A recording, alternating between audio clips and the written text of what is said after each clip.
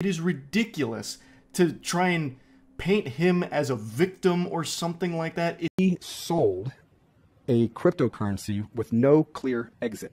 What we're praying for and what we're believing for still is that God is going to do a miracle.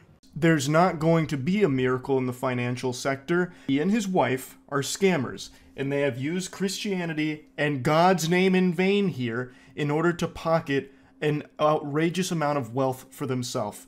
So probably had no clue what cryptocurrency was and just trusted the pastor at his word that God was helping and steering this in the right direction. There's a lot of people struggling. This is a terrible, horrible thing to do, made even worse by the fact that he won't just own up to it and instead continues to blame God for it, and then still tries to sew in that like little bit of hope that, hey, maybe there'll be a miracle because God's on our side and helping us out. It appears a scam.